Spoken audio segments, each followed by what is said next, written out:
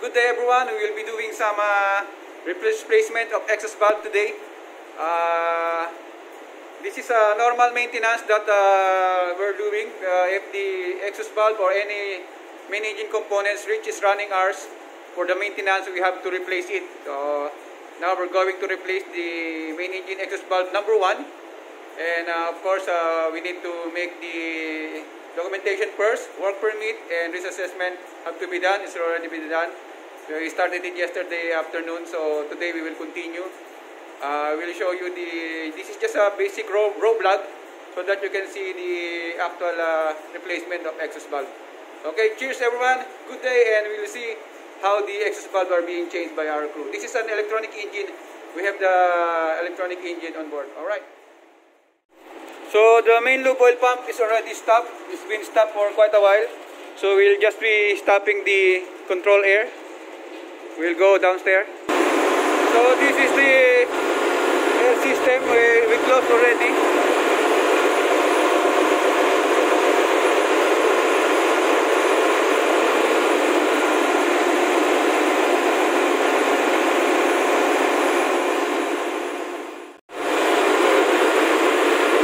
We have the exhaust valve spare. We have the replacement valve.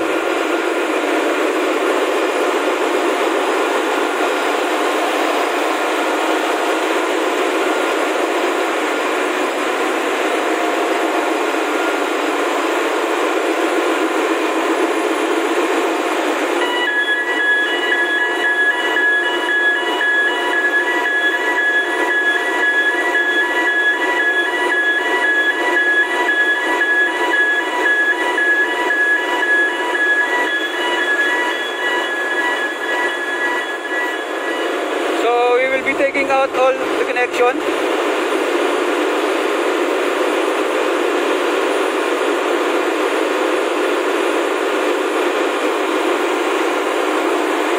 From the exhaust side and the fuel side and actuator, because the fuel injector high pressure is there. So we'll just take out all the connection on the exhaust valve, and then later on we will leave it. Take the hydraulic.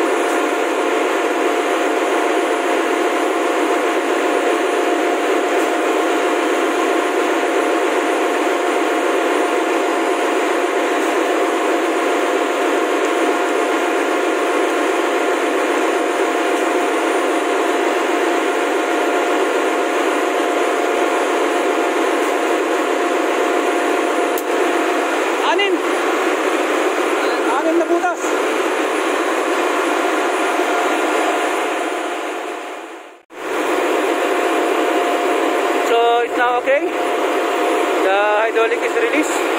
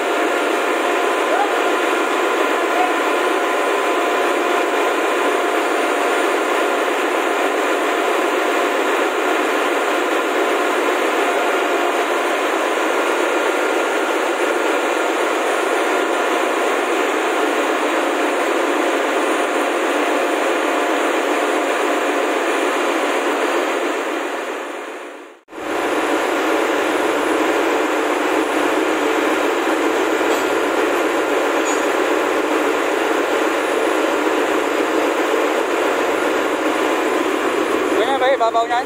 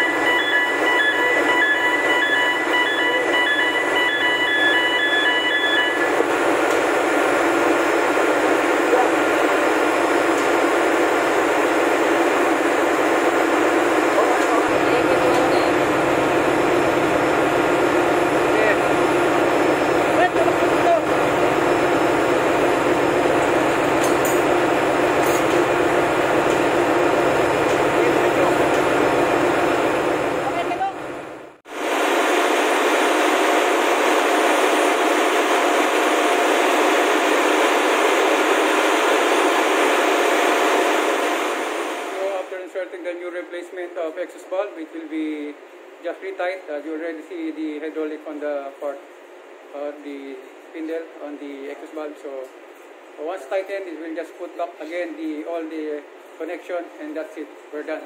So just a normal procedure of replacement of exhaust valve.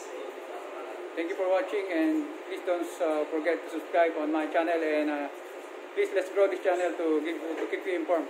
Cheers.